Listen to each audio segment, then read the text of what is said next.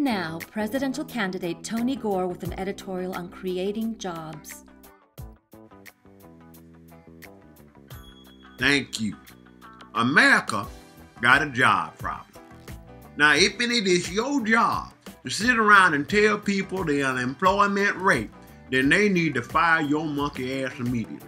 If and I got a job, the last thing I want to hear about is the unemployment rate because I'm too busy working, and if I ain't got no job, the last thing I want to hear about is the unemployment rate because I'm too busy looking for a job. Who is that number for? I figure it's for you, because that's your job to tell people the number of people who ain't got no doggone job. What I want you to do is take that number, give it to your mama, let her stick it up on the Frigidaire next to that ugly ass picture you did when you was in kindergarten. Statistics ain't the problem. Now I'm gonna tell you what the real problem is. Real problem is all these companies and their corporations got too many doggone drug testees. How can a hard-working, honest crackhead, or cokehead, or meth head get a job with all these doggone drug testees?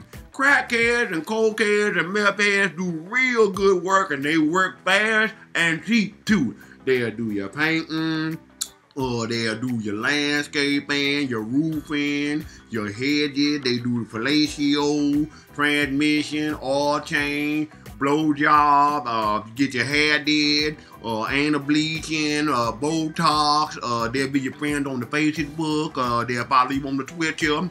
And back there, they'll install your cable. I called the cable man the other day. He told me it was going to cost $200 and I'm supposed to sit around here and wait for him to come by and install my cable. Shoot, the crackhead installed my cable for $10 and a piece of cake.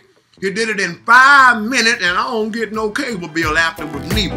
Now that right there is good, honest American work. That concludes our editorial with presidential candidate Tony Gore on creating jobs. We got a problem with them names. What kind of candidate got a name Mitt? Sounds like they're taking hot stuff out the